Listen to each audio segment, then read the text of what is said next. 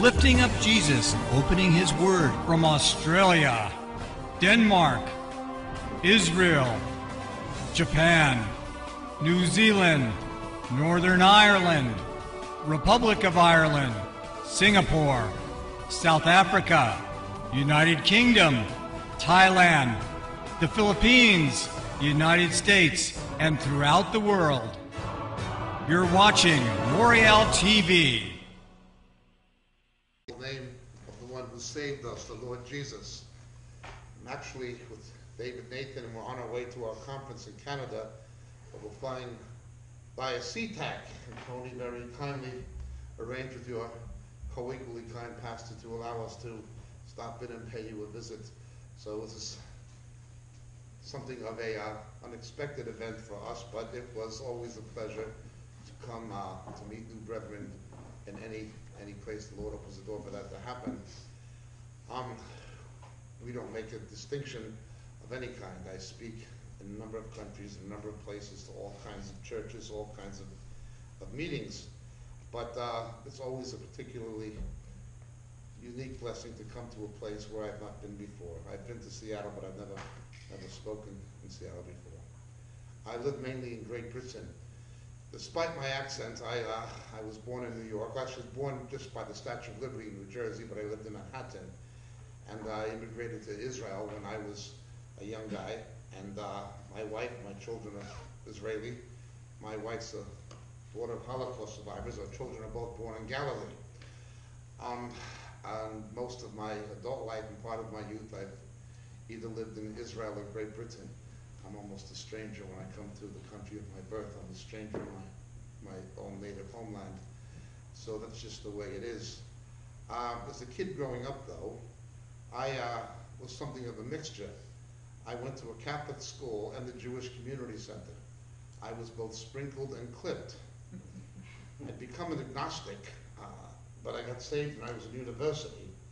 And I tell people I'd seen two false religions in my life growing up. One a complete distortion of the Old Testament, and the other a complete distortion of the New. But I came to know the real Jesus of the gospel when I was in university, and there's been no looking back ever since, with the occasional flaw here and there. So that's my background, and David will tell you about his background tomorrow. He's from South Africa. But tonight I thought what we might do is something I sometimes do. We like to show people how to understand the scriptures from the original perspective, the way the early church would have looked at the scriptures, looking at the Judeo-Christian perspective, not just the Western perspective, but the perspective of how the early church would have looked at the scriptures. And they, of course, initially, Christianity was simply Jewish people who believed that Jesus, Yeshua, was the Messiah. That's what it was. Christendom evolved from that. Most of what's called Christianity today is patristic. It came from the church fathers. It didn't come from the apostles. But we try to gravitate back to looking at the scriptures the way the early Christians would have. Everybody has a favorite psalm, but I think if we were to take a straw poll almost anywhere, certainly in the English-speaking world, most people would select Psalm 23. And in the King James Bible, it's absolutely beautiful for its prose, its poetic language. It really is. There's no question of its literary beauty in English. But its literary beauty and spiritual depth in the original Hebrew is much greater than what it is even in a translation, even in a good translation. Problematically, we get conjured images because of our Western mindset about Psalm 23 and a lot of other things. A couple of times I was in Milan, Italy, and I saw the fresco of the Last Supper. It's not actually a painting in a frame, it's on a wall. And Leonardo da Vinci's masterpiece, along with the Mona Lisa, of course, being the Last Supper. And it's a magnificent fresco, but it has no resemblance whatsoever to what the Last Supper would have looked like, or been like. The Last Supper would have been celebrated on a low table, three-sided, called a triclinium, and the apostles and Jesus would have been reclining on cushions. There's no resemblance between the Last Supper as a painting and the Last Supper of what actually would have transpired in the Gospels. So too, I've seen, and maybe you've seen, a nice picture based on Psalm 23 of Jesus in a long red shepherd's frock with a shepherd's crook carrying little lambs surrounded by sheep against the background of green rolling hills, obviously inspired by shepherding lambs in New Zealand or Wales or somewhere. Well, it was not like that in Israel, and it's still not. Biblical anthropologists and certain scholars will still study Bedouin culture because it has changed so little from biblical times. It was not green rolling hills. It was a hostile environment. It was rocky hillsides where there'd be no vegetation or grazing much of the year, or where there would be deserts. The shepherds had to lead the sheep according to the annual meteorological cycle, looking for an oasis where the sheep could graze and be watered. They were trying to survive. Now you're talking about, in Fahrenheit, something like 120 degree heat. Sheep covered with wool and secreting lanolin. I had to do a little bit of training in the Israeli army when I was younger, but my son was in the army for the full stretch. And in the Israeli army, you carry more weight in water than you do in bullets. I remember going through the Negev desert with a water container on my back that weighed more than I did. And we would walk a kilometer and run a kilometer. We'd walk a kilometer and run a kilometer. And the sergeants were yelling, tishtei, tishtei, drink, drink. You're always having to drink and rehydrate because of the danger of heat stroke. Well, such it is. It's a very hostile environment. And sheep are not the cleverest of animals. They'll head for anything. The most famous oasis in Israel is Ein Gedi, where King David hid from King Saul. Lowest point on the face of the earth is the Dead Sea, totally barren. And of course, whatever changes happened with the story of Lot, there was geophysical changes that happened to that area we're told in the book of Genesis. It is really, really almost lifeless, except for things you wouldn't want to be around much, such as serpents and scorpions. Even microorganisms can not survive in the Dead Sea for the most part. Saline content is so high. But there is a stripe coming down a hill, green stripe. You can even see from Jordan, not because it's so big, but because it's the only green you can see. That is Ein Gedi, where King David hid in the cave from King Saul. And it's a wadi. A wadi is a dried up creek bed that only erupts with water and becomes a flash flood zone during the aftermath of the rainy season. Not too many years ago, 2 Israeli soldiers were washed away in a wadi and crashed into a boulder and killed. It can be very dangerous. How much more dangerous to a sheep? But a sheep would head straight for the wadi. Or a sheep would head straight to the Dead Sea, which would obviously kill them if they drank from it. But all they know is it's hot and they're thirsty, and they're secreting lanolin and covered with wool in that climate. And the shepherd has to protect them from their natural inclinations. At Ein Gedi, there's nice gazelles and butterflies and birds and things like this, but you've got to go along a overhanging cliff zone with gazelles walking on top of it that cause rocks to fall down. And the shepherds would have to keep the sheep right in the middle point between the wadi and the falling rock zone to get them up to the top. But up to the top where the caves are, where David hid from King Saul, beautiful, beautiful pond. Gazelles grazing, butterflies, birds. Very beautiful. I used to go there with my wife at that time, my girlfriend. It was a very romantic place, among other things, and it was very nice of that, and still is. That is more of the image of what it would have been like in Psalm 23. Now, Jesus carrying the little lamb, well, that indicates a biblical truth about his character. The Good Shepherd carries the new believers and things like that. That is true. But the tendency of a lamb would be to wander off, put itself in harm's way of predatory animals. To this day, Bedouins will still do it sometimes. They know the exact joint to break the leg of the lamb, and they have to carry it so it cannot wander off.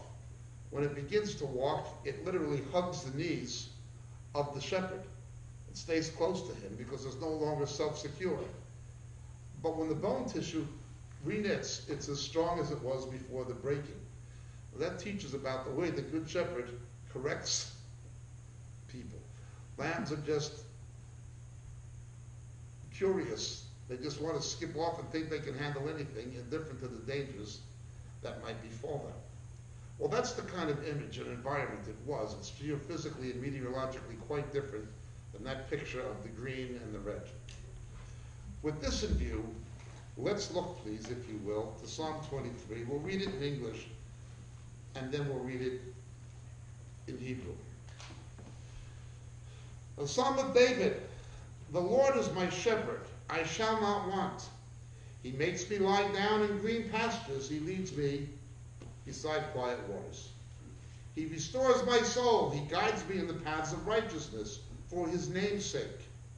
Even though I walk through the valley of the shadow of death, I fear no evil, for thou art with me, thy rod and thy staff, they comfort me. It could also be translated valley of deep darkness, could also be, or valley of darkness. Thou dost prepare a table for me in the presence of my enemies. Thou hast anointed my head with oil, my cup overflows. Surely goodness and loving kindness will follow me all the days of my life, and I will dwell in the house of the Lord forever. Well, it sounds nice and everything, and it is nice, but unfortunately, much is lost in translation. So if you'll bear with me, I'll tell you what it really says. Mizmor leDavid, Yechawar ilo eksar, benaot desha yarbitzeni, al mai menuchot yenachaleni, nafshi yeshoviev yamchini, b'machale tzedek lama'an shmo, gam ki elech beged sal mavid lo irara, כי אתה עמדי שבטך ומשענתך המה ינחמוני.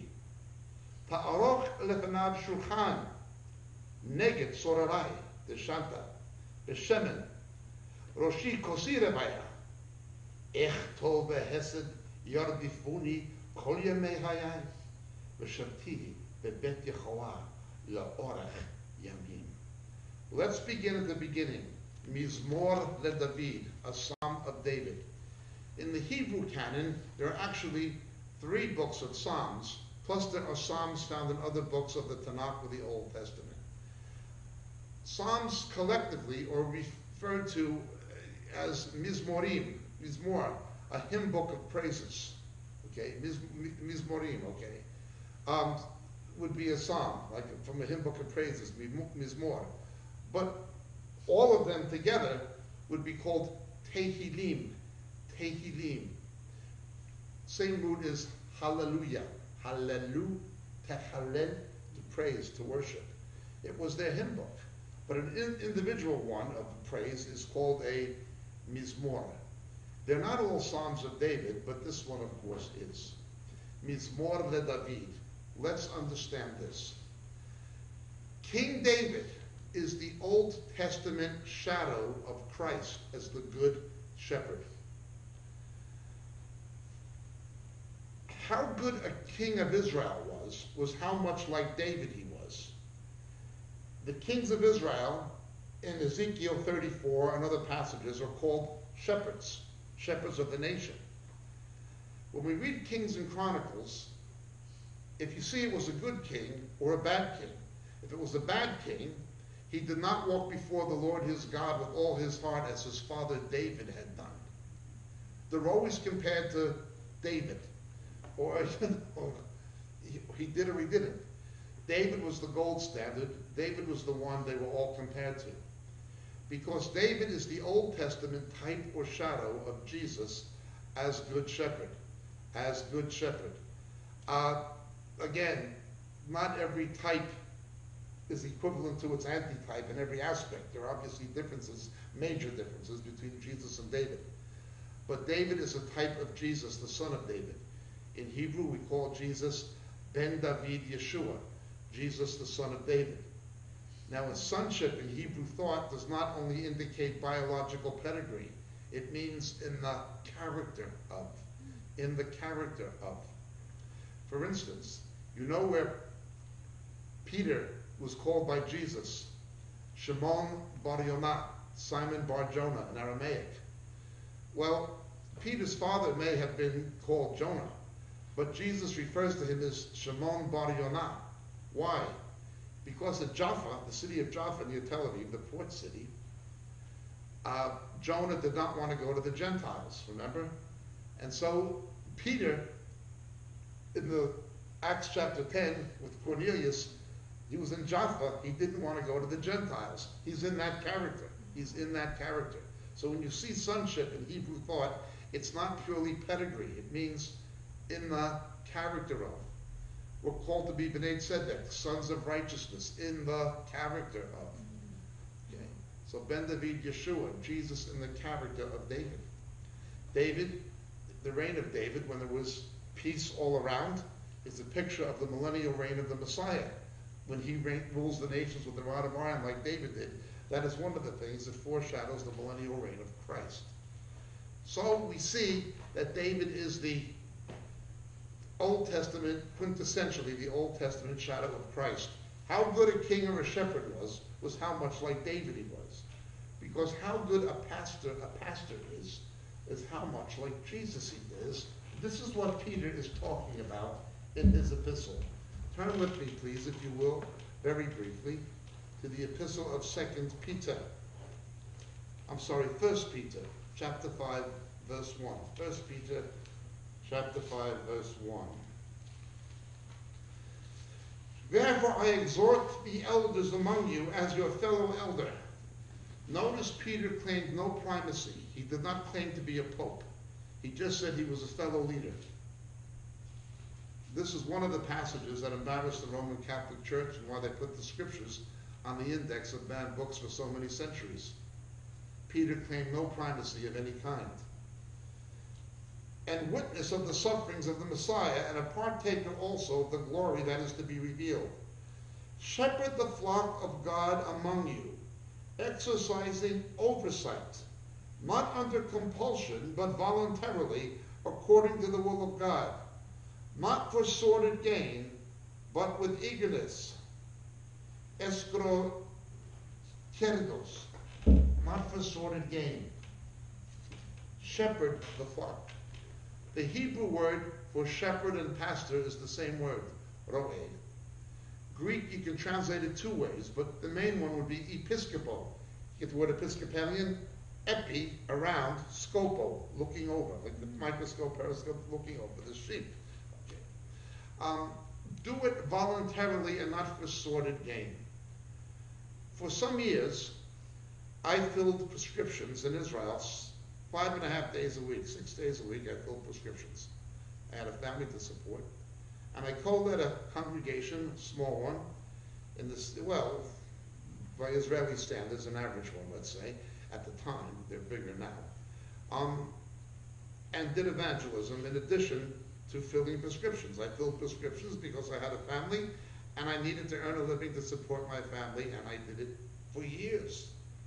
It was about 5% medicine and pharmacology and 95% filling out forms and telling old ladies in Yiddish how many to take because they didn't speak Hebrew.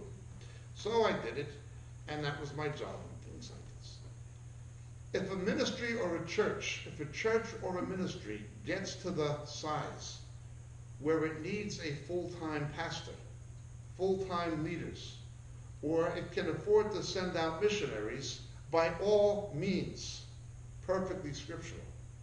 But be careful of leaders who will not make pence, who go into the ministry as a job, as a career, as a vocation, or something like that. If somebody will not go into the ministry voluntarily on an unsalaried basis and just do it in addition to their secular job, be careful. This idea that I went to the university and became an engineer or a dentist or a teacher, and now I should be able to earn my living as a teacher or a dentist or an engineer, that does not apply if you go to seminary, if you did go to seminary. It's not like that. Now it so happens I went to university, then I went to seminary later on when I was a bit older in England, but it's not like that. We don't do these things for any kind of a financial motive. We do it because the Lord has called us to it. Now, if the Lord blesses the ministry, the church grows, the ministry grows, there's room, place for a full-time person, there's financial sponsorship for missionaries or whatever, perfectly scriptural.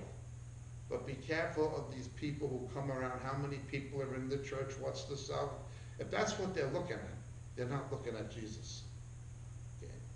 Now, the term there for sordid gain is actually called filthy lucre in Greek. The word I told you in Greek actually means filthy lucre. Filthy lucre. We've got a big problem in the ministry. Look with me, please, to John chapter 10.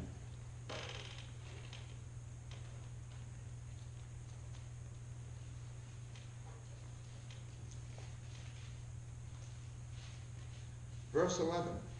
I am the good shepherd. The good shepherd lays his life down for the sheep. He who is a hireling and not a shepherd, who is not the owner of the sheep, beholds the wolf coming, and leaves the sheep and flees. And the wolf snatches them and scatters them. He flees because he's a hireling and is not concerned about the sheep. Now that term snatches them there in Greek is harpazo, same as the word for rapture. Forcibly snatches away. Same as the word forcibly snatches away. In the last days, everybody's going to get harpazoed. Everybody's going to get snatched away. The people of God are going to be snatched away in a rescue called the rapture, the true people of God. But the others are going to be snatched away by the wicked one, the Antichrist. That's what it will come down to. We have three kinds of pastors. We have good shepherds, and those are the ones like Jesus. I have to go back to Vietnam next month, where there's a terrible persecution underway right now of the Vietnamese pastors, particularly the mountain people. And I have to go back there. We do secret meetings and seminars for the underground church in Vietnam. Well, I go there to teach those people about the Word of God. They teach me what the Word of God is about. Every one of them has been in prison. They took one guy who was coming to my Bible study, they locked him up, they knocked all of his teeth out. They locked him up for 18 days, and after they abused him conspicuously and disfigured him, they released him so the others would see what they did to him. And then they rearrested him. I'm supposed to teach him? Well, maybe by the grace of God I can teach him about the scriptures. But he teaches me what the scriptures are about. A good shepherd may not have to lay his life down for the sheep in the sense of biological death or martyrdom, but he must be willing to. If somebody is not willing to die for the flock, they're not called to be pastors. I go to places where that can be the reality. This is not just for the ancient world. More Christians have been persecuted in the last 50 to 60 years than in all the history of the church combined put together. It's the reality. So we have good shepherds who are like Jesus. They will lay their life down for the sheep. And of course, that doesn't only mean to die biologically. It means to fill prescriptions. 6 days a week in my case, you lay your life down for the sheep. The second are wolves in sheep's clothing. Fortunately, most pastors are not wolves in sheep's clothing. Some are. Certainly the money preachers you see on TV, the heretical money preachers, their God is mammon. They're calling the sin of covetousness faith. And they're teaching faith in faith, not faith in Jesus. Those people are wolves in sheep's clothing, as one example. It's true. But then there's the third category. The third category of pastors are the hirelings. They're in it because it's their job. They're in it because it's their ministry. Well, Jesus said the easiest way to identify a hireling is this. They will not protect the sheep from the wolves. They will not protect the sheep from the wolves. They'll allow any kind of false doctrine, false teaching to get in, sheep fleecing. Just don't lock the boat. They're there for them. They're not there for the Lord or for the sheep. If they will not protect the sheep from the wolves, if they will not keep false doctrine and heresy out of the church, particularly in these last days, they're a hireling. They're a hireling. And they always have these excuses that are not scriptural. We just need to teach the truth. The Lord will address the error. In that case, 1 Corinthians, 2 Corinthians, 1 Thessalonians, 2 Thessalonians, and Galatians never should have been written. Neither should most of the Hebrew prophets ever have written their books. It's just not scriptural. It sounds very nice and religious, but those are the words of hirelings, not shepherds. So we go back to what Peter said in chapter 5 of 1 Peter. Nor lording it over those allotted to your charge, but proving to be examples to the flock. And when the chief shepherd appears, you will receive the unfading crown of glory. Like martyrs, pastors receive a crown of glory. A martyr dies for what he believes. A pastor has to be willing to. He had a similar reward. Okay? But look at it carefully again. Proving to be examples. Leadership in Scripture is not just telling people, it's showing people by your own example. Jesus never told the apostles to do anything he didn't do himself. Leadership is not simply by expounding the Scriptures. It is by allowing the sheep to see the Scriptures put into action in your own life. That's how biblical leadership works. Well, look more carefully. Not lording it over them. Again, we go back to Ezekiel 34. God hates heavy shepherding. God hates heavy shepherding. There are different theories as to who and what they were. I can tell you what the various theories are, but nobody knows for sure who the Nicolaitans were. We know that Jesus hated the deeds of the Nicolaitans, and we know what the term means in Greek. Nikolaity, suppression of the people. It's where you have a clergy class that set themselves over the people the way the Sanhedrin did. Who are you to question us? Yeah, but this isn't scriptural. You have a spirit of rebellion. Who is? Well, there may be people who have a spirit of rebellion, but it's not the people who are following the Lord on the basis of Scripture. The Lord hates heavy shepherding. He hated the deeds of the Nicolaitans. Whenever you see heavy shepherding, you're going to find exploitation. These days, you'll very often also find sexploitation, predatory behavior and vulnerable. And you're certainly going to find false doctrine and false teaching. These things are not good. David was not like that. When David got it wrong, when he numbered the people where God didn't tell him to, he began building his own empire instead of God's kingdom. Remember? And the judgment of God fell. David said, Lord, I'm responsible, not the people. He took the blame for what he did. David is the Old Testament standard, the picture of Christ. How much like Jesus a pastor is how good of a pastor he is. How less like Jesus he is how bad of a pastor he is. Okay. So we begin Mizmor de David, a psalm of David. It continues. Yehovah ro'i, lo exar. It does not say, the Lord is my shepherd. It says no such thing. Cross that out. That's wrong. It says, Yahweh is my shepherd. It's a Christological statement. It points to the deity of Christ. It points to the deity of the Messiah. Yehovah ro'i. It points to his deity. Lo exar. Not that I shall not want. I shall not lack in Hebrew. Lo exar in the Hebrew haser. I shall not lack. I shall not lack the things the shepherd knows I need. Who knows what's better for a baby or a pediatrician? Who knows what's better for a cocker spaniel, the cocker spaniel or a veterinarian? Who knows what's better for us or Jesus? We shall not lack the things he knows we need.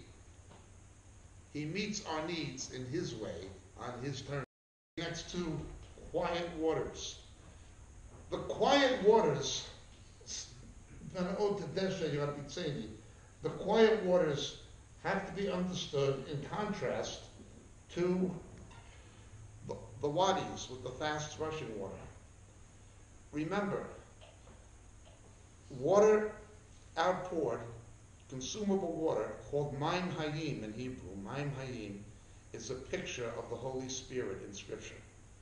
We get this in John chapter 7, verses 38 and 39. I'll give you Maim Hayim, but this he spoke of the Holy Spirit. He told the woman at the well in John 4, I'll give you Maim Hayim, living water. It's the Holy Spirit. This comes from the book of Isaiah, chapter 44, verse 3, and various other passages in the Tanakh, the Old Testament. It's a picture of the Spirit. Sheep are rather dumb, easily excitable and nervous. When they see water, they'll head for it. Oh, we're going through a dry spell. There hasn't been a revival in 50 years. As soon as they see something they're told is a revival, they'll get on the next airplane to Toronto, Canada, or Pensacola, Florida, to some deception, some counterfeit that has obviously nothing to do with any biblical or historical pattern of revival. They'll go to some counterfeit. Sheep don't know. They'll just head for the nearest source of water. They'll go to the rushing water, not to the water still. The fruit of the Spirit is a krete. We're told that twice in the New Testament. Self-control. When you see people out of control and going ballistic and think, that can't, oh, I know it was the Holy Spirit. I couldn't control it. But the fruit of the Spirit is self-control, and you couldn't control it. That proves prima facie that's not the Holy Spirit. I saw one of these guys yelling, when the Spirit comes on me, hallelujah, I have to prophesy. You have to prophesy? The spirit of the prophets is subject to the prophets. I'm not talking about suppressing the Holy Spirit, but I am talking about suppressing the counterfeits of the Holy Spirit. The waters are always calm, drinkable, safe. They don't crush and destroy people. They won't wash a sheep away into a boulder and get it killed and crushed. Neither will they drink the poison waters of the Dead Sea. The shepherd has to keep them away from it. Get over that. Dumb sheep. Told you not to go to Lakeland. They actually had a tattooed goon kicking old ladies in the face saying it was a revival, and people believed it. A shepherd will keep a sheep away from that. Those are not the water still. That's not the water of the Spirit. That's not to say that when God's Spirit moves, it's not exciting. It can be very exciting. But it's not manic. It's not lunacy. Well, let's look.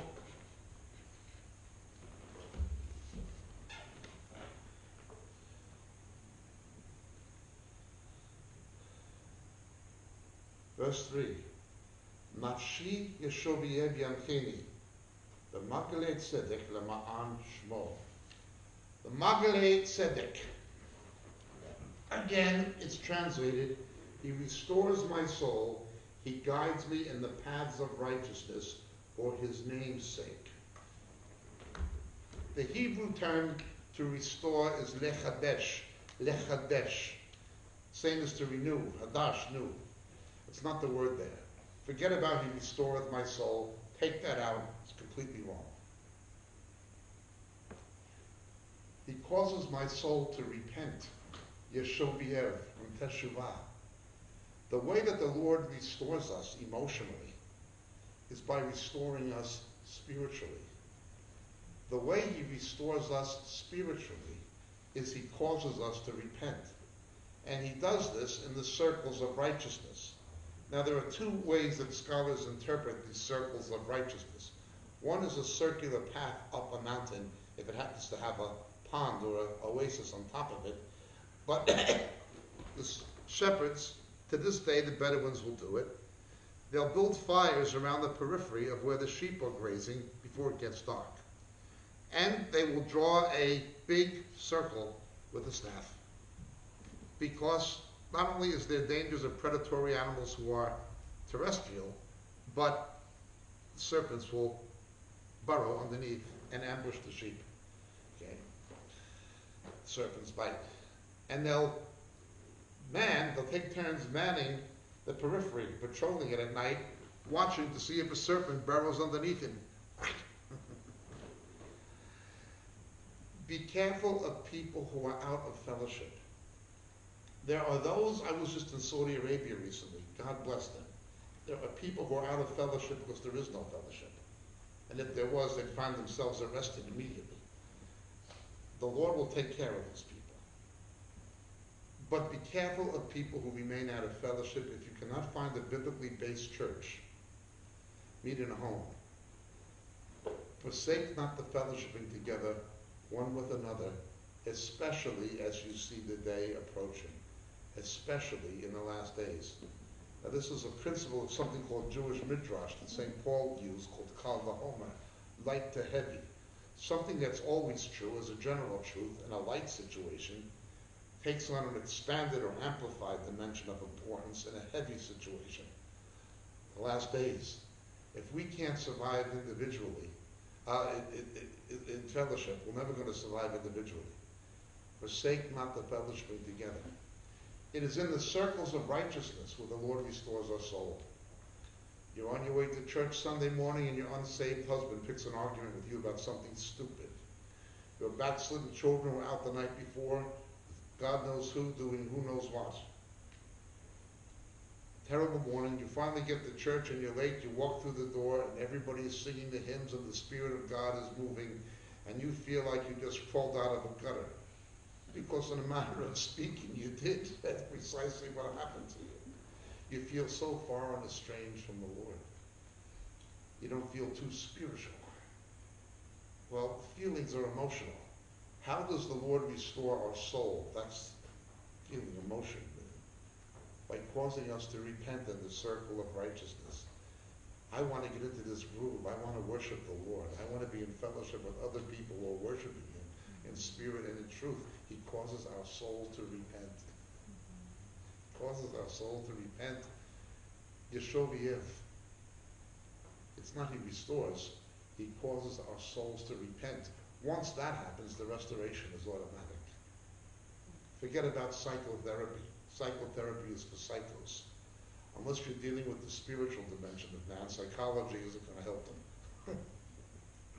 Secular psychology isn't going to help anybody beyond a very limited point.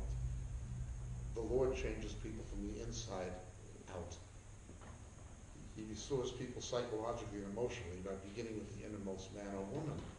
That's what it's telling us. He restores my soul. He guides me in the paths of righteousness, but it's something, Lama'an Shmo. He does it for his own namesake. Even when Israel sinned and God still blessed them and used them, he would sometimes give them victory over the Philistine or the invader for his own namesake, for his own glory. The Lord will sometimes use us when we are not deserving of him to use us. He will bless us when we are not deserving of his blessing. But he will always do good for us when he does good for us for his own namesake. Just think, we're the body of Christ. We are the body of Christ. No one hates his own body, Paul writes. Okay. The Lord does good for us as if he's doing it for himself, because we are his body. You're thirsty, you drink. You're hungry, you eat. You're tired, you sleep. You do good for your own body. Well, we're the body of Christ. He does good for us as if he's doing it for himself because we are his body. Quite a thing, isn't it? Now, there's more to it than this. I'm just highlighting the main points. To understand the way we're his body, we have to understand Ephesians, the metaphor of marriage. The husband and wife becoming one. Her body becomes his body becomes, that's how the church can be his body. The metaphor of marriage, the church being the bride of the bridegroom. But again, I only mention these things in passing. Let's continue looking at the next verse. Gam ki erek beged salmadet, lo irara, ki ata imadi, shivtaha umish'antaha, hema yenachamuni. As we translate it, for even though I walk through the valley of the shadow of death, I fear no evil, for thou art with me. Thy rod and thy staff, they comfort me. Again, the valley of darkness or deep dark. most of us would have a tendency to apply this to giving up the ghost. Well, that's true. I suppose it's a fair application. Remember, there are many mysteries in Scripture, many mysteries. The mystery of the gospel, there's good mysteries. There's the mystery of iniquity, there's bad mysteries. There's the mystery of the rapture. Behold, I tell you a mystery, many mysteries. But biological death is not one of them. God has never defined death as a mystery. We mystified it. It's not the great unknown. You want to know what you're going to see? Look at the martyrdom of Stephen. He saw Jesus coming forward. That's what you're going to see. There's no mystery. There's no mystery to it at all. You wonder what's going to happen when we read the book of Revelation. There's no mystery to it. Now, it's a mystery to the world, to the unsaved. It's all this mysterious thing, the great unknown. It's no mystery to us. Okay? It's not this darkness. For the believer, it's light. First thing we're going to see is Jesus. Second thing we're going to see is our dead loved ones, who died in Christ. I always tell Christians, your husband died, well, I'm sorry for your temporary loss, but underscore and highlight the temporary. I always tell, people ask me to do eulogies and things like that, and I say, all right, listen, I'll do the eulogy under one condition. You let me write the epitaph. And what's the epitaph on the headstone? Temporarily closed for renovations, will be open soon. John 5:24. When you come back here, don't look down, look up. That's where he or she's coming from. Don't look down, look up. Temporarily closed for renovation. For the believer, there's no death. Jesus died our death to give us his life. There's no death. The scripture never speaks of the death of the believer. It's death. Always asleep. You go to sleep, you wake up again. And your consciousness enters a different sphere. You're in the conscious presence of the Lord when you give up the ghost. Now, for the unsaved, it's something different. For non-believers, it's something different. They got a big problem. And they got a big problem with no solution. But for us, it's not death. For the believer, there's no death. There's only life. And it's not dark, it's light. For those who are in Christ. For those who are really in Christ. Okay. So this valley of the shadow of death, again, it's this world that's dark. It's the dangers of this world. It's the falling rock zone at Ein Gedi. It's the wadi on one side and the falling rocks on the other. Now the shadow. The shadow can't hurt you because a shadow has no substance. A shadow can't hurt anybody. A shadow has no substance and no capacity to hurt anybody. No need to be afraid of a shadow. But a shadow tells you that there's something nearby that can hurt you. You stay with the shepherd. You don't have to be afraid of what's causing that shadow. You walk with Jesus. You don't have to be afraid of anything. He's not going to let you go anywhere he hasn't been himself. And he's not going to let you go anywhere, or me anywhere, or he's not going to go with us. And again, I'm speaking about the believer. He's not going to let us go anywhere. Not even to a concentration camp. He's not going to let, like Corey Ten Boom, wonderful story, if you ever want to read The Hiding Place. I recommend that book to anybody, any Christian. He's not going to let us go any place that he hasn't been himself. And he's not going to let us go any place he's not going to be there with us. The shadow can't hurt anybody. It has no substance. You stay by the shepherd. That's all that matters. That's all that matters. We all have our own shadows of death. For me, it's an MRI machine. My nose has never itched except when I'm in that tube.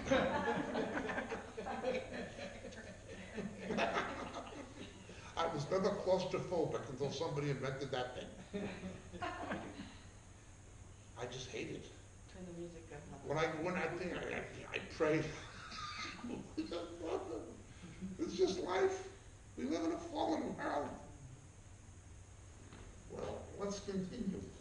Let's look at this more carefully. For thou art with me, thy rod and thy staff, shivtecha umeshantecha hema yenachamuni. Notice it puts the rod first and the staff second. Most scholars think it's the same instrument, a shepherd's crook, applied 2 different ways. Puts the rod first. We all like to put the staff first. What a friend we have in Jesus. We can lean on Jesus. That's the staff. That's true. But it puts the rod first, clunking us over the head. You stupid sheep, I told you not to do that. What? You know you used to be a drunk before I saved you. What are you going at the Clancy Saloon for? What? Thou shalt not covet. What are you doing in that racetrack? What? Everybody's got something. Everybody's got something. The correction of the Lord. He only corrects his children. The correction of the Lord in our lives is just as emblematic of his love for us and indicative of the fact that we belong to him, as is the staff that we lean on. The correction, and it puts the correction of the Lord first. He's trying to get us out of this place in its present state. Now, I'm premillennial. I believe that we will inherit the earth literally. But in its present state, he's trying to get us out of here and keep us safe while we're here. The correction of the Lord in our lives as believers is just as indicative and emblematic of his love for us and the fact that we belong to him, as is the fact that we can rely on him and trust him and lean on him during times of trial and difficulty or whatever. Puts the rod first. That's quite interesting. Then it continues. Verse 5, it begins to become paschal. Paschal, to do with Passover. 1 Corinthians is the most paschal of the epistles. It explains the relationship between the Passover and the Lord's Supper. But I'll read this in Hebrew and explain it word by word. Ta'aroch lefanav shulchan neged sorarai, the shanta b'shemen, roshi, my head, kosi rebaya. We mistranslated, thou dost prepare a table before me in the presence of my enemies. Wrong, wrong, wrong.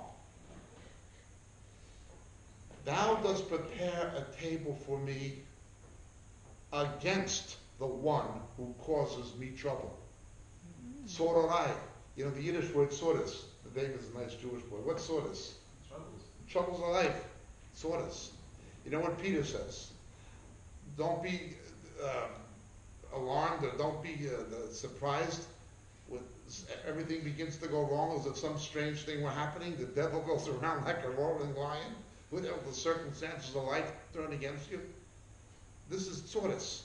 And the devil orchestrates sodas against believers, both corporately and individually. He's the one who causes us trouble. Now, I'm not going to go into it now, but there are Old Testament passages that speak fairly extensively about the judgment of Satan. And he is going to be judged for everything he did to every one of us. The judgment of Satan will include him being eternally judged for everything he ever did to every one of us, as well as to all of us corporately. Quite a thing. No wonder he doesn't like us. Anyway, the Lord prepares a table for us in the presence of the one who causes us trouble. In the Passover, Jewish people, as your pastor will tell you, look back and they look forward.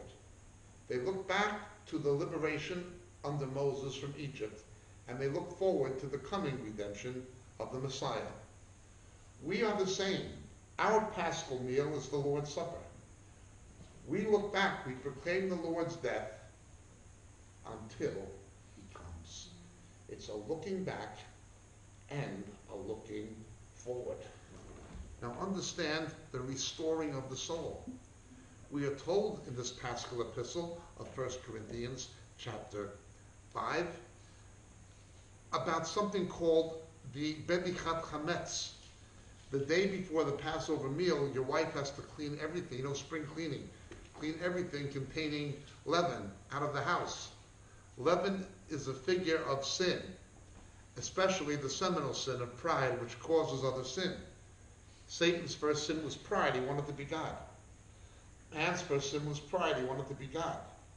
Paul says, your boasting is not good. Clean out the leaven, the old leaven of malice and wickedness. You see a person with a problem with greed, under that greed is pride. You see a person with a problem with lust, under that lust is pride. You see a person with a problem with unrighteous anger, under that unrighteous anger is pride. Pride is the sin that begets other sin.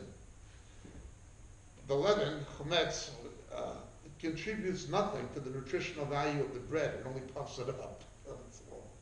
Clean out the leaven. He restores our soul.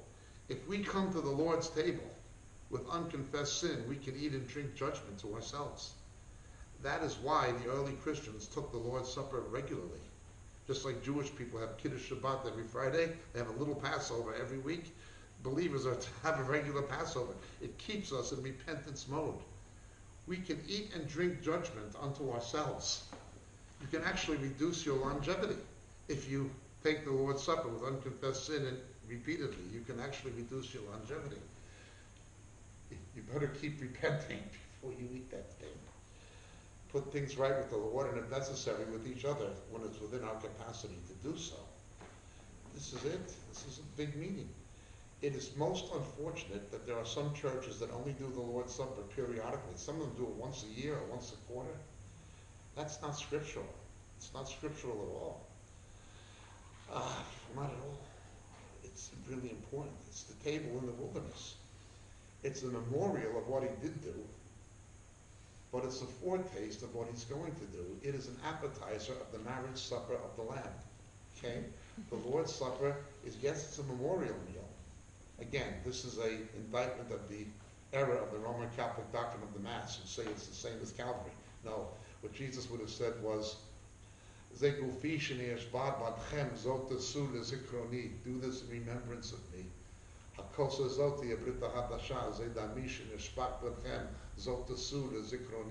His blood poured out in remembrance. The Passover is a remembrance. It's not the same sacrifice as Calvary, as the Church of Rome came to teach. When you understand the Jewish background of the Lord's Supper and how it comes from the Paschal Seder, you see the folly of the Mass and how untrue it is. But nonetheless, it's also a looking forward. It is an appetizer of the marriage supper of the Lamb against the one who causes us trouble. Right now, the table is being set in heaven in eternity for the marriage supper of the Lamb. It says, I'm going to put Tony over there, and Jacob over there, and David Nathan over there, and Pastor Wyman over there. And the devil's standing there. You're not invited. Beat it. Guess where you're going?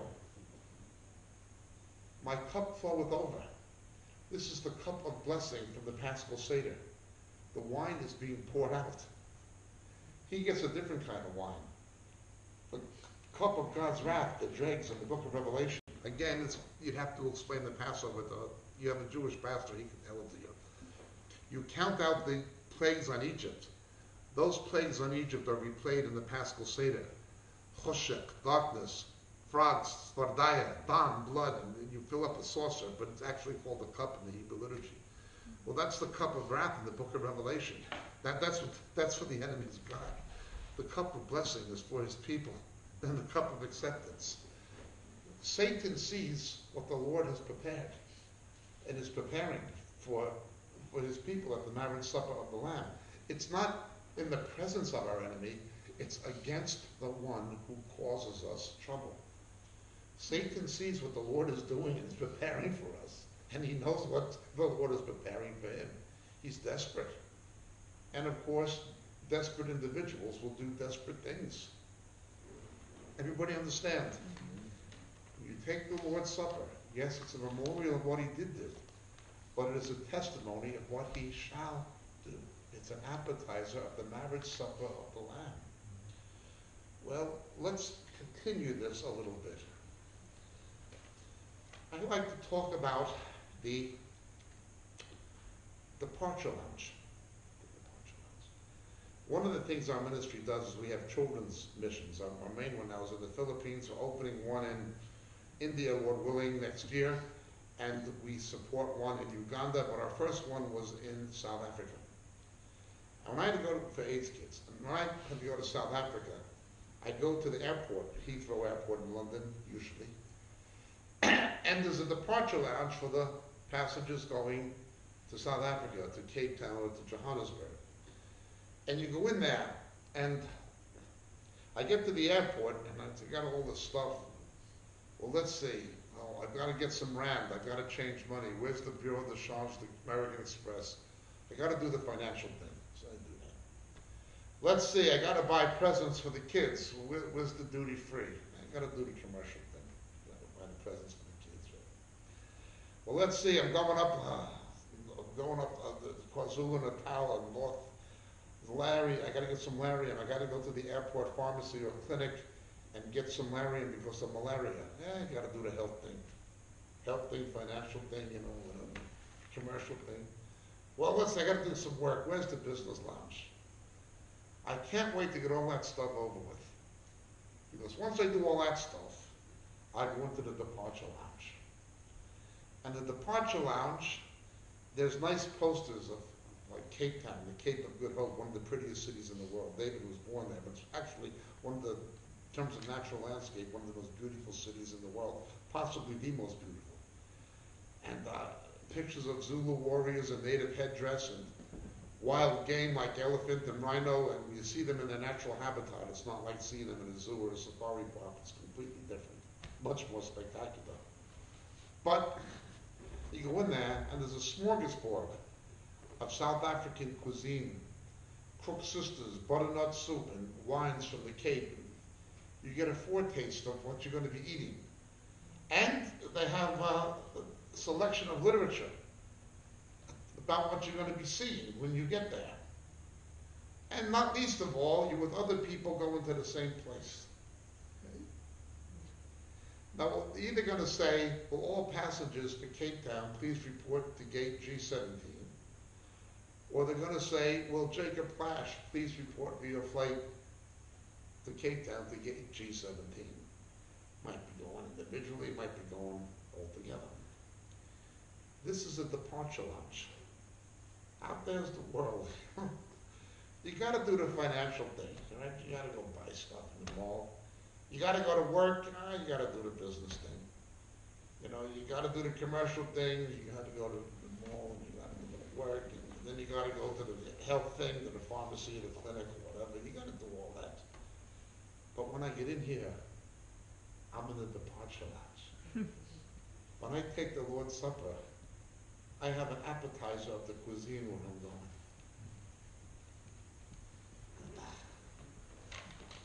I have literature that tells me about what's waiting for me. I'm going to remember to fight. Wonderful. And I'm hanging out with people going to the same place I am. I don't know if the Lord's going to say, Jacob PRASCH, come on home. Or if he's going to say, all passengers who've been saved by the blood of Jesus, we're being raptured out of here, let's go. He may come for us individually, or he may come for us corporately. But we're all going to the same place. This might look like a church, but this is a departure lounge. That's what this is. That graveyard out there, we got to deal with it. But don't worry. Its days are numbered. Our days are without number. Remember, for unsaved people, the older an unsaved person gets, the less they have to live for. The older a believer gets, the more they have to live for. The older somebody gets biologically, the less they have to live for if they're unsaved. The older you get biologically, the more you have to live for if you're saved, not the less. That's for the world. Just think of a funeral.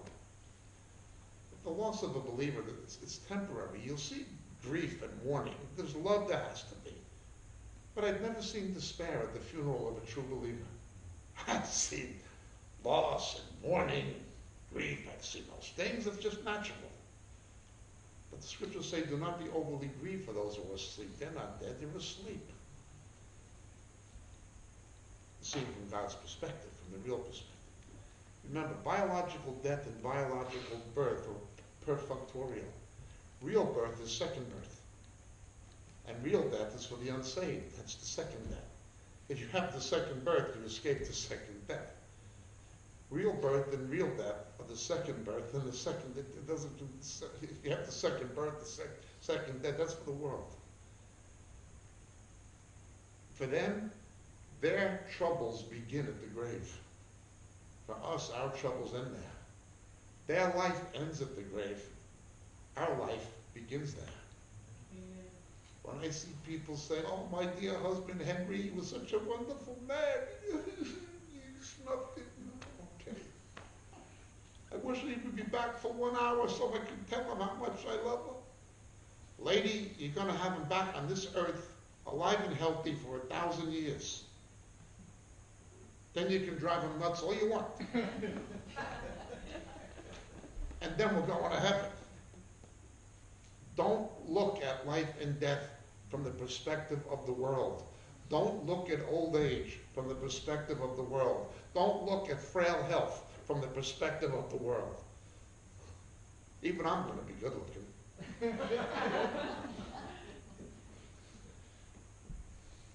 He's preparing the table. This is the departure lounge. I even get a little appetizer of what's waiting for us. So do you. The last verse. The last verse. Psalm 23. Surely goodness and loving kindness will follow me all the days of my life, and I will dwell in the house of the Lord forever. Again, not the best translation, but it's not easy to translate, so I'll do my best. Ech tov v'chesed yarbifuni kol yemei hayai v'sharti bebet Yehovah l'orach yamim. Ech tov v'chesed. How good is the mercy? Chesed is the Hebrew word for grace, but it means God's mercy in the cup. How good is the grace, or the merciful grace? How good is it? It's exclamatory. Ech tov v'chesed. Yarbifuni. That chases after me. It's like the word, a hunter pursuing its prey. It chases after me. The Lord is looking, chasing after us to cast His grace upon us. You want to read a great book after the scripture, you can read the Pilgrim's Progress. After the scripture, that's the best book I ever read in my life, is the Pilgrim's Progress by John Bunyan. And the guy was there, and every time the flame was going out, there was a guy in back of him with the oil can, making the flame go up again. I love that book. After the scripture is the best thing I've read in my life. But anyway, Ech tov v'chesed yarbifuni. Chases after us. Kol yemei hayai. Let me explain this. Eternity in Hebrew is olamei olamim, from age to ages, okay, or from world to world. So olamei olamim. It's about the eternity. In Greek, its equivalent is enyam tau enyanes. Okay, enyam tau enyanes in Greek. But here it's kol yamei hayai.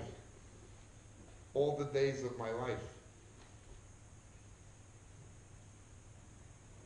This is God chasing after us. You know, I've got a grandson. I love him. Little Jewish baby in England.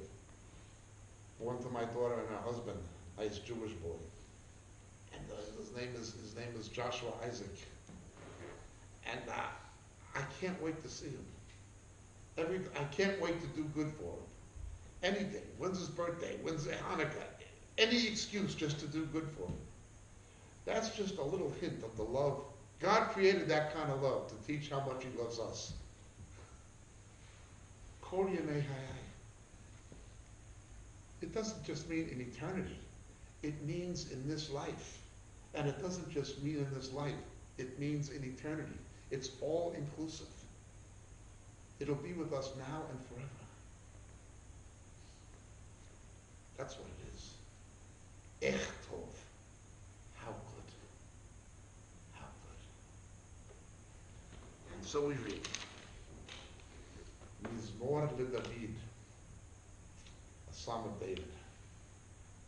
Yehovah ro'i lo eksar. God is my pastor. I will not lack the things he knows I need. Benaot desha yardifuni. Kol yardifuni. Al mai menuchot yenachalini. Nafshi yeshoviyev yancheni. במגלת צדק למען שמו, גם כי אלך בגיא צל מוות לא ארע, כי אתה עמדי, שבטך ומשענתך המה ינחמוני. תערוך לפניו שולחן, נגד צורריי, דשנת בשמן, ראשי, כוסי רוויה. איך טוב וחסד ירדיפוני כל ימי חיי, ושבתי בבית יהוה לאורך ימים. We shall dwell in the house of Yahweh. Because of Yeshua, because of Jesus, we will dwell in the house of Yahweh forever. God bless and thank you for joining us this evening.